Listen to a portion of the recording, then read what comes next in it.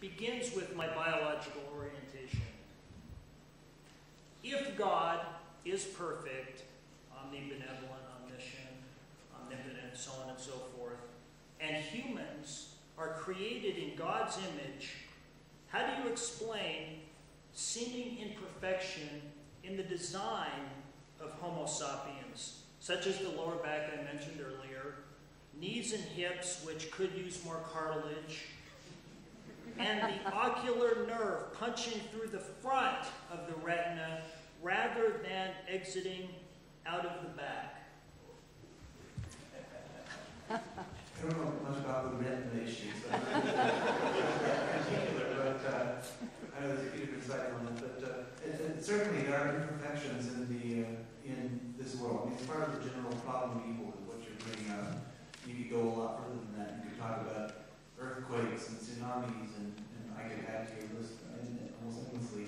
Not to mention moral evil, people doing things that are cruel to other people, and so on. In this particular question, I think actually requires a particularly Christian approach. For one thing, Christians believe that this universe has fallen into rebellion against God and is under a curse. That we expect this world to be full of suffering and misery in connection with that. The story is told in Genesis chapter 3 of the fall of the human race and the results of that. Beyond that, though, there's still the issue of the reconciliation of evil with God's omnibenevolence, God's goodness.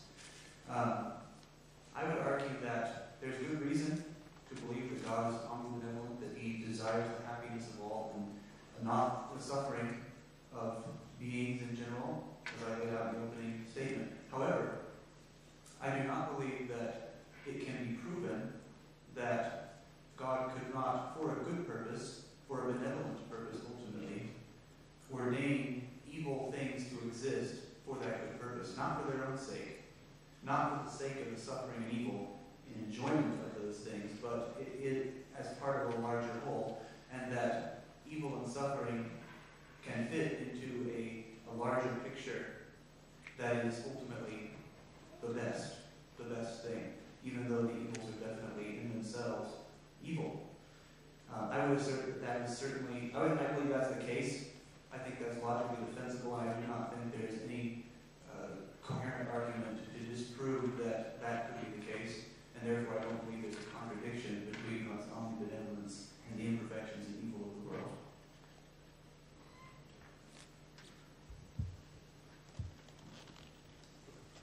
A major component of your argument for the existence of God was that what we call consciousness or mentality or the psychological properties are not derivable from matter, and that therefore there must be an explanation or a source of consciousness, mentation, psychological properties, and that we call God. That, however, is based on a mechanistic view of nature that we've been handed down from Descartes and others, that nature is a machine, that nature chugs along according to the mechanistic properties of physics in a deterministic, mathematical, predictable way, and that by definition, because of the determinism of nature, you can't get something like consciousness or mentality, which is indeterministic, right? The source of free will. Why is it not possible that the mechanistic view of nature is false, and that the fundamental constituents, the fundamental units of nature are comprised of both physicality and mentality, monads, if you will, because on that model you can explain both mentality and physicality from the fundamental constitution of nature without needing to defer to a source outside of nature, such as God. I'm not sure I fully understand what you just said. It sounds like it sounds like you're asserting that just basically that mind is a fundamental part of nature. That's right. I would have to say, well, how is that? I do believe that mind is fundamental to the universe, obviously. I just don't think that it can be reduced to material phenomena. In other words, what we call matter. We look at the brain, we see what we call matter operating there. We see material causes, matter and energy, complex patterns of matter being formed, animated complex patterns, because there's neurons firing and things moving around in there.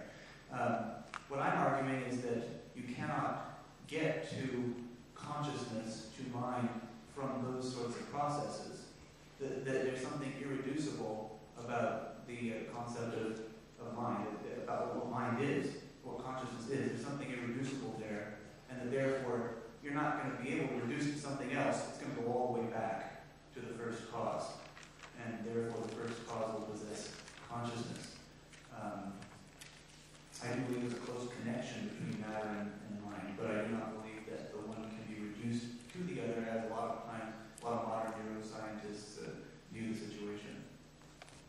Well, a follow-up question then. Asserting that the mind is not reducible to matter, as you have, especially in your cannonball illustration, the way that I interpret it is akin to saying that there is an independence of mind and matter.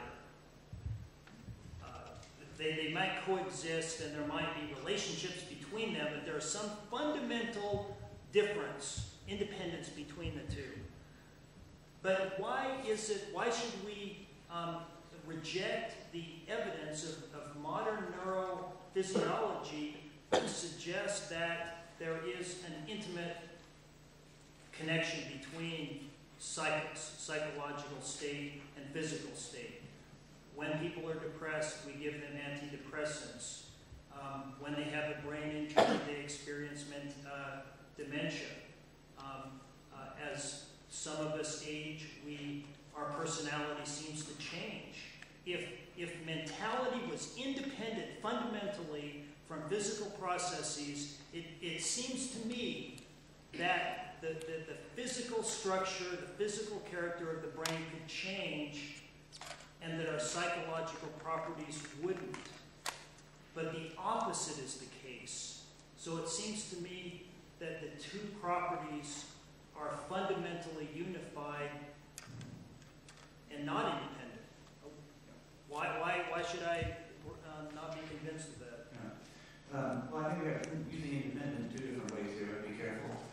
I don't assert that that mind is independent in the sense of necessarily that there's empirical evidence that it's separable from. Well, I do believe that it's separable in some sense, but I do in this world. I don't believe that the mind is independent of matter in the sense of being unaffected by it or entirely separate from it. Independent in the sense of being a different thing, simply being something different than what matter is. I think what modern neuroscience and what people have known before modern neuroscience as well is that obviously there's an intrinsic interrelationship that in this life is basically unbreakable between mind and matter. Yeah, so drugs affect our consciousness. We fall asleep. That has you can register people's emotions. You can see different brain patterns, different things, neurons firing, different thoughts, and so on. Definitely, I think that's true. But all it proves is that there is an interrelationship between them. They're tied together. They work together. They have a symbiotic relationship almost in this life. But yet, it doesn't prove that they are the same thing or that mind is reducible to matter. And I think there are good reasons, like the cannonball illustration was meant to illustrate, for thinking that they are not the same thing. So that's why we go with that. Okay, I get asked a personal question since you asked me one. What is wrong with living life without the idea that there is an overarching, transcendent purpose to your existence above and beyond being a character in an evolutionary play? I would say there is absolutely nothing wrong with believing what you believe if it were true. It's a matter of truth and falsehood. There's nothing wrong with believing with whatever worldview is true is what we should believe. The argument is that theism is true. I asked you that question, by the way, so that I could, because I wanted to show the comfort you find in your worldview, since you had mentioned comfort in believing in theism. We're all after truth, aren't we? Okay, so what we plan to do now, I will be asking each of them questions for 10 minutes and expecting some responses as well. One thing I must let you know, which is that the two presentations have been extremely impressive, and I have a lot of respect for both sides, but surely questions can be asked, and I think we should ask tough questions. That doesn't mean that we disrespect, their positions. So in that spirit, I'd like to ask Mark first a few questions, and then David. Same. Mark, David's point was that when he talked about the mechanistic worldview or mechanistic universe, his point was basically that, as I take it, that perhaps there is a dualistic, dichotomous worldview that you have in mind of matter and mind, matter and consciousness, and there are supposed to be reducible entities. If that be the case, that is a rather older model, in fact, if not a dated model. In quantum physics, we know that it's more of a holistic view we get. Now, without getting into the technicalities of quantum physics, let me just ask a straight question, which is that if consciousness cannot come out of matter, and if for the matter we need a conscious being to start that process of consciousness, and there we get into this idea of first cause, then the question is, by the same token of this dualistic, mechanistic universe, matter cannot come out of consciousness either. So how is it, or if we do believe in hell, how the hell is that? A conscious being, if we call that God, gets into this creation process that leads to matter from consciousness. Because it's like, by your own logic, one cannot be had from the other. Now, if we say, of course, God has that power because of logical deduction that we showed, whereby God, in fact, is omnibenevolent and all that, all from the basis of first cause. I would say the basic question that David raises is, why do you presume this Abrahamic God to be that first cause in terms of consciousness, meaning that God has a miraculous power? God can be, and only God can be, nobody else. Seems like it's a lot of presumption, and therefore there is a begging of question going on. Circularity, presuming that God, and we're expecting to get the answer from that presupposition. That's my first question. I have a follow-up. That is a very, very good question. I think that's very profound. I'm just amazed by it, because it's gets really to the heart of an interesting issue that actually makes it difficult to me, because I have an answer to it, but it's hard to explain a little bit. I do agree with you that in fact, I can add to your argument that I talked about there being unified one first cause that has to explain all things. There's a unity in the universe. So, yes, I think that to have a fundamental dualism, in other words, to say that mind and matter are utterly distinct things, if that were true, if it was another utter dualism, then we'd have a serious problem and it would be incompatible with my worldview. I actually hold a position that would argue that matter is actually more of a property of mind, rather than mind being a property of matter. Well, I'm going to bring this up because it's hard to explain, but your question definitely gets at it. The philosopher George Berkeley argued that matter, physical properties, ultimately all we know about physical properties are the perceptions of them on our senses. In other words, their effects on our senses. A lot of people, philosophically, will talk about there being some kind of substance out there that then creates an effect on our senses. So that you have two fundamentally different things. And that brings up the question you raised, which is how do you, if you can't get matter from consciousness, how are you going to get, or you can't get, if you can't get consciousness from matter, how are you going to get matter from consciousness? How is a God who is consciousness and presumably immaterial also going to bring about the existence of matter?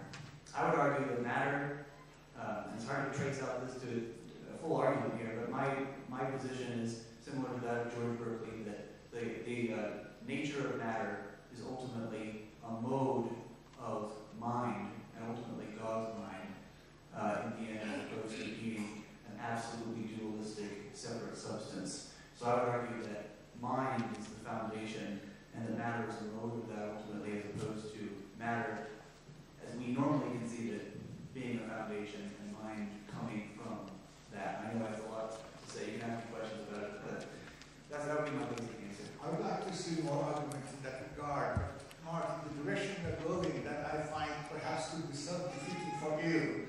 You are going more in the idealistic, monistic position rather than a Christian position.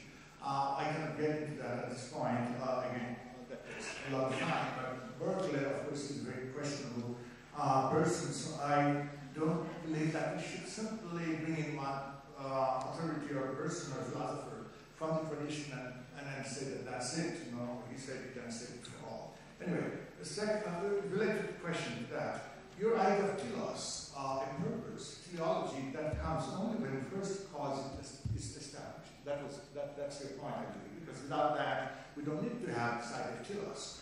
Okay, if that be the case, then David's question was that if you can, from that telos, first cause, get an only benevolent God, then why this superabundance of bad things, evil in this world? Why couldn't it be not less, if anything at all, if that God, the Creator, could be anything at all, and if that God was caring, then of course there would be a lack of evil in this world, or perhaps a lot less evil. Now, one response surely would be, as you get it, which is that the idea of a world that contains evil is consistent with the idea of omnibenevolence, because the world is not be a perfect world, it's the best possible world, perhaps, which makes the opposition consistent with the idea of omnibenevolence.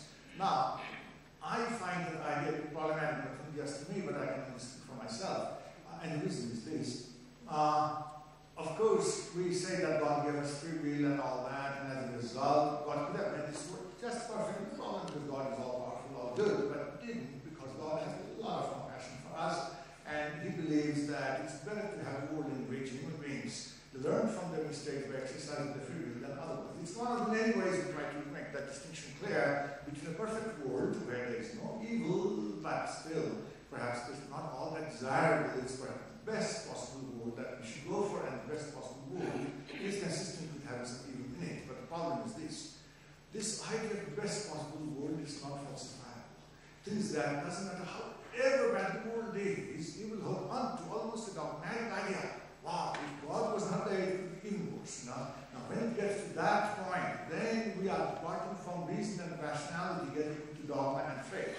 Again, it's a question of making the issue that I raised earlier, following that seems like you are getting into a series of circularity, getting question, which is presuming something, and then based on the presumption, trying to defend yourself, but I mean the presumption in your conclusion, you know.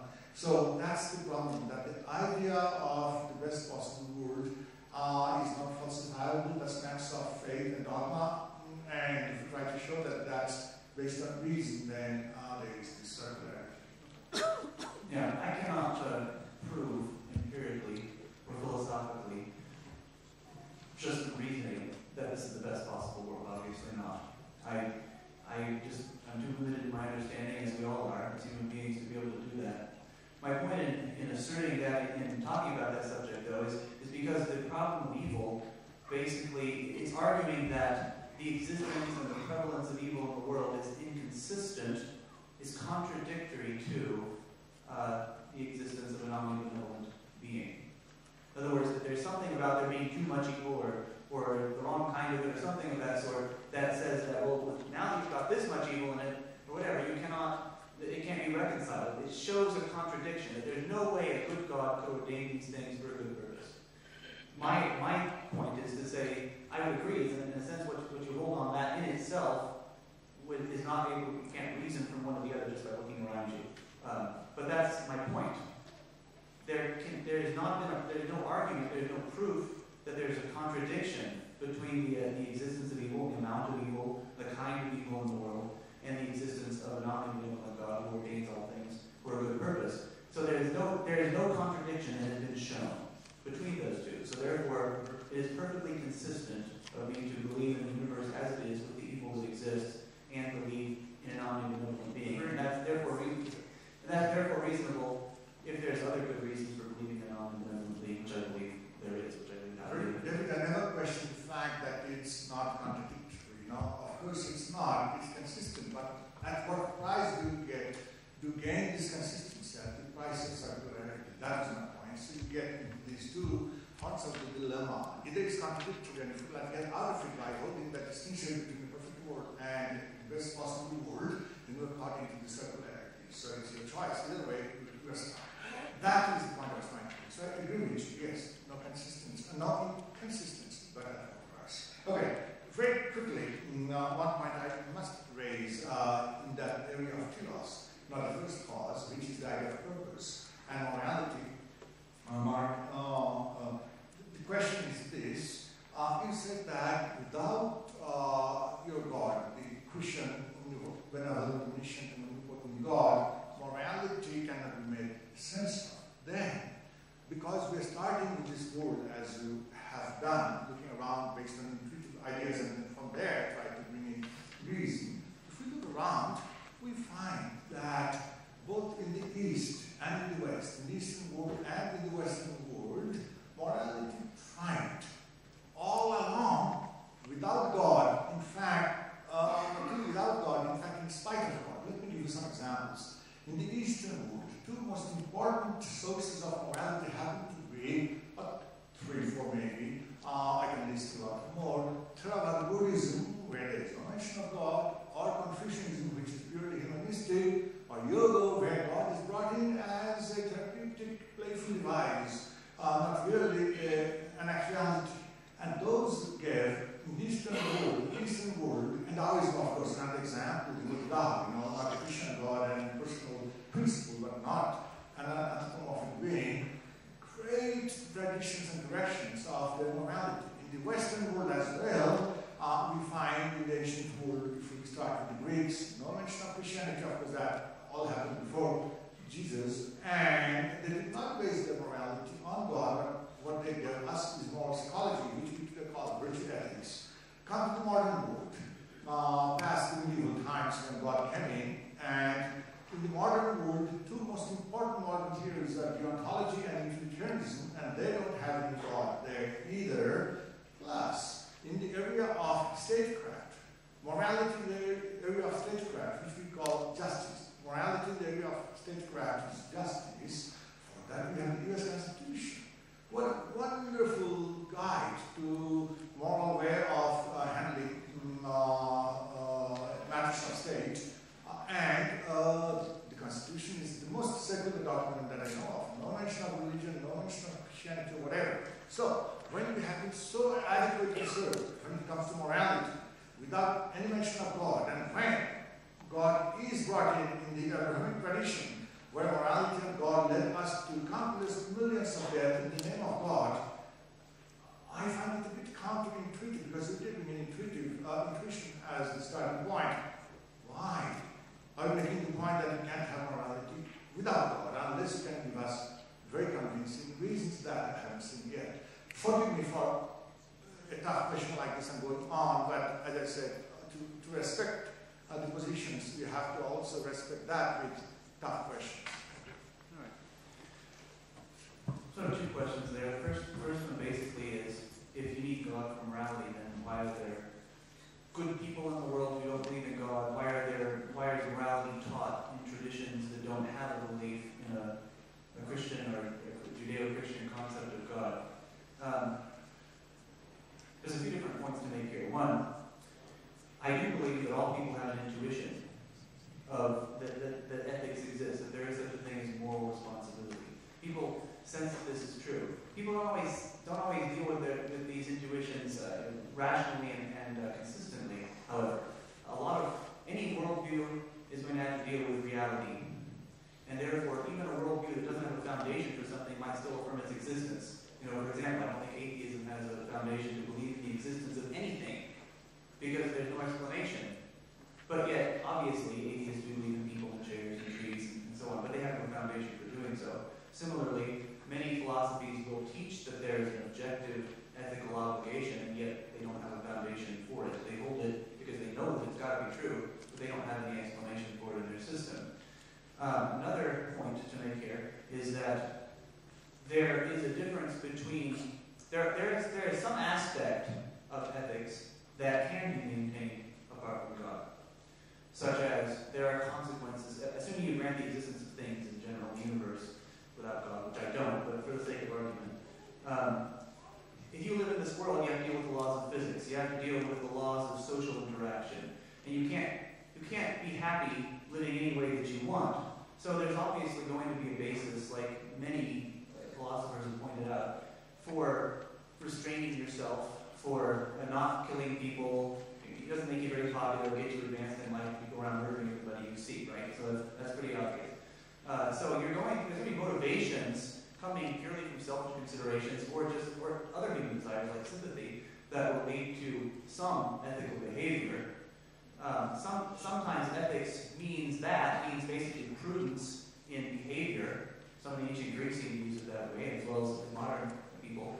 And in that sense, I grant that to some extent you can account for prudence apart from God, again, granting the existence of anything. What you cannot ground apart from God, though, is the existence of moral obligation in the sense that there is something that I am supposed to do. I have a duty.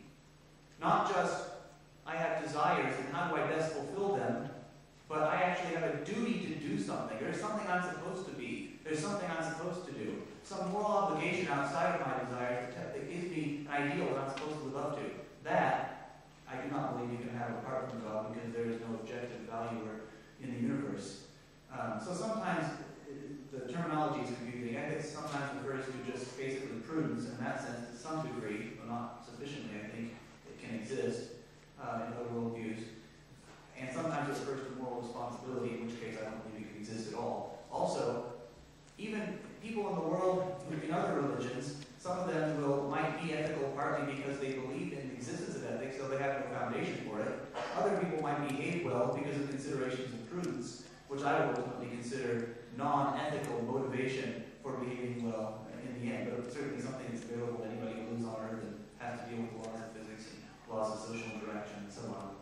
Thank you, Mark. Before I turn to David to ask one or two questions, just one comment. I still can't understand that in Greek philosophy, Greek morality, which is the basis of Western morality, in fact, Christianity has always been neo-Estonian. The Christian theologians have taken up the lead given to us by Plato.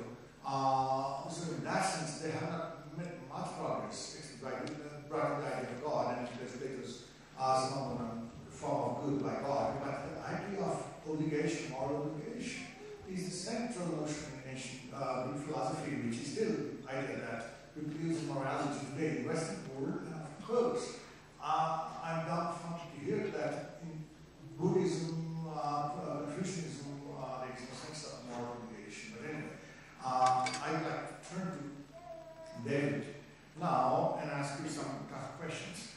Mark gave the most wonderful analysis of the first cause and the last line. We have to believe in the prime mover and that being has to be consciousness. And from that, he, in almost a priori fashion, deduced by that conscious being has to be all-powerful, all-good, and all-knowing. Now, you don't get too much into that to refute that point. You went rather straight into why, based on modern science and certain other aspects of biology or evolutionary biology, we don't need to believe Now, just because we don't need to believe in God in the sense that we can explain our universe in a more concise fashion without bringing in the God hypothesis, that in itself does not show that God does not exist. So I was wondering, can we go a bit beyond that to show that even though we don't need God, perhaps maybe God is still there. By when we say even though we don't need God for explanatory reasons, perhaps God is still there. And explanatory need is not the only thing we would, okay? Our only way to show that something cannot be there beyond it. So can you give us something that's either empiricistic or a priori, the way, for example, David proceeded to show in what way, in the demanding claim that David is making, that the Abrahamic God is indeed the first God. It's very demanding because that God has to be exactly the way it has been laid out in Christianity, in the tradition. All powerful, all knowing, all good, is both personal as well as transcendental, is both real and supernatural. Along with that, God comes to hell, heaven, those ideas, and angels, the whole area of belief, you know. And the more demanding the claim is, the harder to defend it. In response to that, how David went, you did not go far enough, and if you don't, how do you still maintain the fact that we don't rationally need to believe in God? How can you maintain your atheism based on what you did in enough? This is what we love about Deen Chatterjee, always pushing our limits and forcing us to go a step beyond the conclusion that we felt comfortable arriving at. I'm an empiricist. I believe that the starting point of knowledge is concrete, tangible experience. So is Mark. That is why we make good interlocutors in this kind of discussion, because we both like to start with what is observable in our everyday lives. From that point, we go in different directions. There is no evidence that I have ever seen in my life that an anthropomorphic, caring being cares about me or intervenes or has anything whatsoever to do with my life or the lives of those of the people around me who I love and care about. Like the best of all possible worlds hypothesis, there is no way to prove that a supernatural being does not exist. To do that, I feel I would need to be omnipotent and omniscient myself. And I am a human being rooted in spatio-temporal earthly existence, so what I can do to the best of my ability is assess the evidence at my disposal. I see no evidence whatsoever for a personalistic Abrahamic God. The God of deism, the God of Ben Franklin and some of the founding fathers, the founders of this country, is a possibility. That God, as you know, created the world as a watchmaker creates a watch and disappears and wanders off to some other part of the cosmos and is completely disattached, completely unconcerned, devoid of any care or love for us and our lives and what our destiny is, whether we're saved or damned or whatever. My atheism is based on the preponderance of evidence that I have at my disposal, which I observe from the life sciences, from biology, from ecology, the fact that Homo sapiens, the form of us, does not seem to be any pinnacle of evolution, and that we will likely go extinct and be superseded by another being, perhaps a more superior being, perhaps Nietzsche's Übermensch, that we do not mark an endpoint of evolution. There is no fossil evidence for that suddenly evolution will come to an end. And as I pointed out before, according to the science of ecology, human beings are very unimportant in the function of ecosystems. So if we have such an exalted, privileged role in the great chain of being and in the created universe, and we are created in the image of God, the evidence overwhelmingly weighs against it and suggests atheism in terms of the Abrahamic traditions. But just to rephrase, or paraphrase, the Chinese famous line, just because you haven't found the WND and there, doesn't mean that I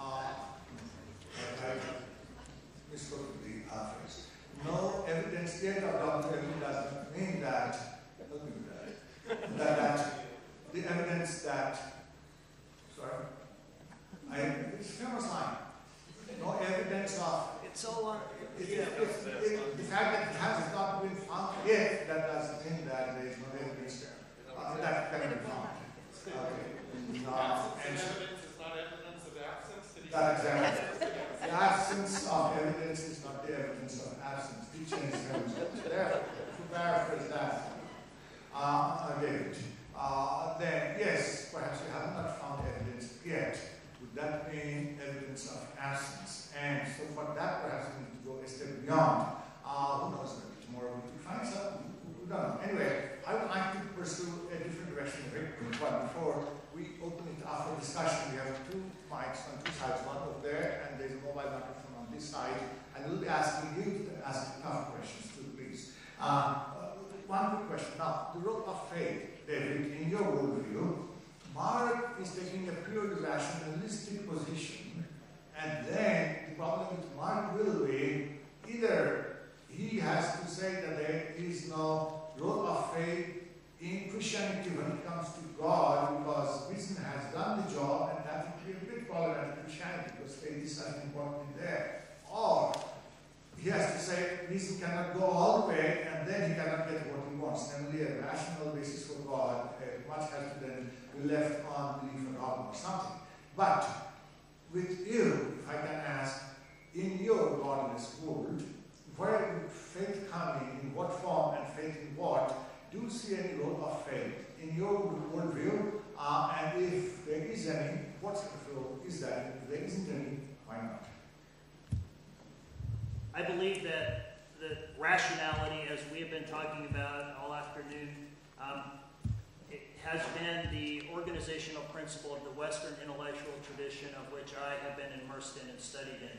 But I believe that one lesson of the 20th century has been that reason and rationality are not the only sources of human knowledge. We are not Spock-like beings walking around making logical judgments a priori in mathematical, logical, formalistic terms all the time, because we are also passionate, emotional beings. And faith, in my view, is a non-rational, irrational way of knowing, and it should not be drawn into the framework of the kind of discussion we're having this afternoon about logical, rational justifications for the existence of God. That's so I believe that faith has a role in human lives, as does intuition and emotion, and that is one of the lessons of feminism. But I do not believe that faith, being subjective as it is, should enter public policy discourse and be the foundation of decisions that we make as a people, as a pluralistic people, in the town square, in the public square, that those elements should be kept at home, and that when we come together in public, we should base our decisions on other things than faith and emotion and intuition. Because as subjective, they do not provide a good foundation for sound governmental public policy. And I threw that in my talk for a reason. Over the last 5 years, I believe that there is a growing concern that I have that public policy decisions in this great secular political framework that we have been given is being compromised by the inclusion of faith and other non-rational considerations in public discourse. Seems like you and Mark are coming at a close gathering because Mark has this deep and abiding respect for reason as well. In fact, that's what prompted him to take the position that he did or that he does. So in that sense, it seems like you are a secular humanist person based on reason, and you are taking the position of reason based on reason. And I think that's a very good meeting point, that reason perhaps can bring us together, and from there we can talk about public policy based on reason rather than perhaps on faith. And I don't think Mark would go very far from that. Given that, do you like to comment? I wonder if I can make one comment. Sure. Faith, just to clarify my own position, as you were defining faith, I think your definition of faith is what causes the conflict between faith and reason. I do believe in faith. I don't define faith as believing something without any good reason. Faith is believing something. You can have bad faith by believing something you have no reason to believe in, or you can have good faith by believing something you do have a good reason to believe in. So I don't see faith as, in the way Christians use the term faith, is not the way you're using it. It's not something antithetical to reason or as a different source of information from reason. It's simply believing something. And Christians, as well as secular humanists, ideally believe in believing things on the basis of good reason as opposed to no reason or bad reason. But so we can agree there. It's just that I would not say that that's what Christians mean by faith the way you're using it. Excellent. I was wondering if we could invite you to come over to ask your question. I'm sure all of you have your questions. Make them very pointed and precise and very short. And let us know which person would like to take the question. We have 2 microphones on both sides.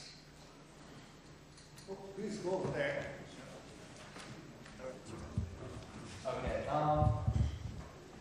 I think the question is flawed in itself because you cannot prove God does not exist any more than you can't prove the Easter Bunny does not exist. I mean, with science, you can't prove anything does not exist. That's impossible. However, does that mean that there's a 50-50 chance? Does it mean that there's a 70-30 chance? I believe in Richard Dawkins' book, The God Delusion, in chapter 4, he goes very well into why it is very improbable that the first cause was caused by God because of the idea of complexity. In our world, in biology, in all the science, we see complex things coming from simple things. We see simple things turning into complex things. We do not see some complex being coming out of nowhere and doing a very simple thing like the Big Bang. Although we don't know what caused the Big Bang, we do know that it must have been something simple. It could not be something complex. And that is why God probably does not exist when it comes to first cause. And just to answer the issue of time, when did time start? Has the universe existed forever? I believe Stephen Hawking says that time started as we know it at the Big Bang. So anything before that is not relevant to time as we know it. Do you have a question for either of them? Sorry. So my question is what evidence do you have that God caused the first cause and not something else outside of morality and purpose? Because just because we need God to be moral does not mean He exists. Well, that was kind of the whole point of my opening statement arguments. In a sense, there is a similarity between the singularity that is timeless that some modern scientists accept and the first cause. cause. But the first cause, I went on to argue certain aspects of the nature of that first cause, including arguments for why the first cause must possess consciousness and the basis of love and hate and things of that sort. So that makes it God as opposed to some non-personal thing. Does that help? Over there.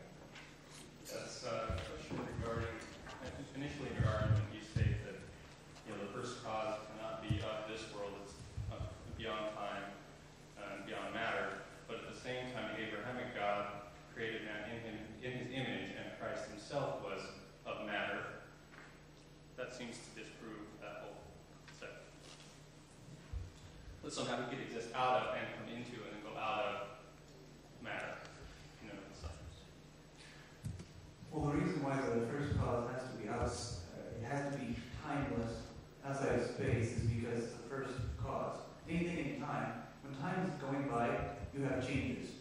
You have a new moment that has to be explained by the previous moment, and so on. So you need something to begin that process, was my point. That thing obviously will be timeless, because it will be, otherwise it would be a first cause, it would just be another step in the chain. So that's why it has to be outside of time and space, because of the issue of the boundedness of particular objects in space. Now, the other part of your question deals with really the incarnation of Christ. I do believe that God was incarnate in Christ, took on a human nature in Christ. I don't know why that would be inconsistent with God being in his own divine nature outside of time and space. He took on a human nature, expressed himself through a human nature in a unique way in Christ, without ceasing to be anything that he is intrinsically, such as having a divine nature which is outside of time and space. So can I follow up on that real quickly? Just, if that's the case, then when he was the first cause prior to starting time and space, was he a physical being, meaning that he had a body in the image of a man? Because I don't know how that could be, because that's the Abrahamic God. I don't think that is the Abrahamic God, but there we have a classical Christian versus LDS dispute. No, I don't think that I don't see God having a physical form in the sense that we do, because a physical object is a limited object that is in one place, and you really can't separate even what we call the physical world from time. And so, a physical object is a bounded object and cannot be the explanation for all of reality. So it would be beyond the physical world that we know. Okay, I'm Joel Layton. I've been an atheist since about 3 hours after conception. And I've been married for about 37 years to a wife who is also atheist. She has multiple sclerosis. And one of the things that I've most admired about her is she's really based herself to the point where she got into that self-defeating, blind attitude. I've been accused myself of not having any meaning to my life because I'm an atheist. And my question here, maybe more for an anthropologist than for a philosopher, but why is it, do you feel that we need any kind of meaning to life outside of just existing from day to day? I mean, I feel my life as a sole caregiver to my wife is extremely fulfilling. Our lives are full, and we have plenty of meaning. Why do we have to have any kind of meaning or purpose to life outside of that? Well, it's come back to the question of truth. It's not a matter of what we need, it's a matter of what is. I think there is, in fact, a purpose and a point of human existence outside of our own purposes, and that the argument for the existence of God shows that to be the case. The intuition that I was referring to is an intuition that we have a purpose outside of life, but I think most people have that intuition to some degree or another. I think it's based on an intuitive grasp that there is a God, ultimately. I wouldn't say we should believe in God because we need a purpose. Actually, I would argue rather we should believe that we have a purpose because there's good reason to believe in the existence of God. So it's a matter of truth and falsehood. Whether your life is fulfilling or not is not the issue. The question is, what is reality like? I'm going to give Dr. Hausam a break. That's not the question. Dr. Chatterjee touched on quantum theory a little bit. This question stems from that, in that do you think that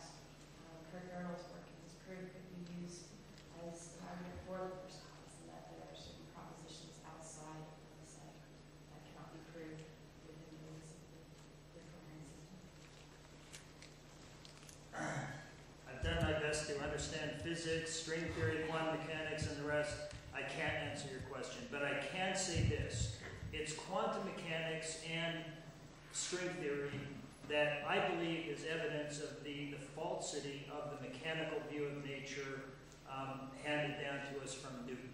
That nature is not an inert, lifeless, deterministic machine, that there are stochastic properties, as quantum mechanics has revealed, levels of indeterminacy in matter itself, that I believe is evidence for an innate creativity, call it an element of mentality, something that is structured novelty, that creates new patterns through process that we could not get from a Newtonian type of machine.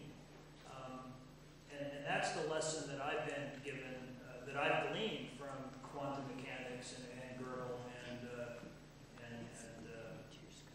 Heisenberg. Would it just be more, I guess my question is, you say that it would be illogical to go outside of nature and outside of time and space to some other entity where it seems that we are willing to accept that there's no such thing as the set of all sets based upon this, that it does make sense to go outside of our coherent system based on purpose. And that's wondering if that would be a way to kind of I'll have to answer your question in our next debate. When coming to quantum mechanics, of course, time and space themselves are categories that are given relative interpretation. So therefore, the whole issue is thrown into unity quantum, but that's different. That is a protracted discussion that should happen some other time. Thank you. Actually, my question is along those similar lines. We talked about the causal chain, cause and effect, law of sufficient reason, a God that's omniscient, has knowledge of past, present, and future. We look at evolutionary biology, evolutionary psychology, we look at all these things. The question is do either of you believe in free will? And I'd like you to answer that by defining what will is and why it's free, giving the mechanism as to why it's free. And I'm going to throw in a little concept, the idea that if you believe in free will, then you believe in an effect without a cause. It's a big question. I would like to ask you to be extremely brief. I absolutely believe in free will, and I reject the deterministic nature as machine model that would be consistent with Freud and the mechanistic psychologists, as well as Newton and Descartes and others. I believe that we have free will because the constitution of our bodies has a significant number of monads, or the fundamental units of nature, that have a high degree of mentality, much more than this watch, that has a high degree of physicality. So I believe that unlike Mark, that the fundamental constituents of nature are the same things that have both mental and physical properties, and it is the mental properties in those fundamental things that gives us free will. And some entities have more free will than other because the monads, or the units that comprise those things, like us, have a greater balance of mental properties over physical properties. What's funny about that, this question is that we're going to give opposite answers to what you would expect to this question. He believes in free will. As free will has been defined in the question, I do not. I believe that we have a will, that we make choices, but I think our choices are based on our motives and desires and things of that sort. I do not believe in an indeterministic free will. And for the reason, one reason is because of the principle of sufficient reason, that you don't have an effect without a cause. It's a nonsensical comment to say that something comes into being by chance, for no reason, no explanation, no cause whatsoever. I do believe in a will. I believe in moral responsibility. I believe in making choices. I don't believe in indeterministic And if you had, I don't see how talking about things happening by chance in quantum physics, if that's indeed what quantum physics proves, which I would disagree with, I don't see why things happening randomly has anything to do with people making choices, unless we're going to assert that choices are completely random, arbitrary events that have no connection with motives or goals or anything of the sort. This question's for Deen. You said that you don't believe in like a creator because of the lack of fossil records, like the fossil records just proved that we weren't really a superior being. But how do you account for the lack of transitional life form fossil records and transitional life forms here on Earth that goes along with evolution? Darwin himself said that thousands of fossils would have to be found, and that hasn't been found to date. I don't believe that fossils are proof of a lack of a creator. I believe it's the preponderance of evidence taken in totality from the biological sciences, biology, ecology, as well as paleontology and other things, and the lack of the lack of a record of transitional life forms is, in my mind, greater evidence for undiscovered finds in the Grand Staircase Escalante National Monument, which they have been discovering lately. Almost every 2 weeks in the New York Times, there's a new find of a fossil that is filling in the gaps. So I believe that using inferential reasoning, the fact that we have a bunch of dots and the fact that there are some dots that are missing doesn't mean that those dots will not be filled in and a line can be drawn forming a continuity of evolution. It just means that that those things haven't been discovered. I disagree with one of my students at Utah Valley State College that informed our class that fossils in the bottom of the Grand Canyon were put there by Satan to test our faith. I believe that that they were that they're remnants of life forms that existed millions of years ago, and that we have a record of them. Or remnants of a flood. This will be an open question to either or both of you to take. I'm going to just touch on something that David already brought up before, and it's a matter of deism as a solution to reconcile traditional philosophical limitations of an Abrahamic God. For example, free will versus determination. There's a number. How can you reconcile omniscience, omnipotence, and some of these things? But nonetheless, in order to address some of the valid reasons for a supernatural force, also to address things that may seem self-evident in the human experience, such as art, beauty, transcendence, poetry, idealism. In a sense, to reach for something larger than ourselves, than secular humanism may seem to offer the human emotional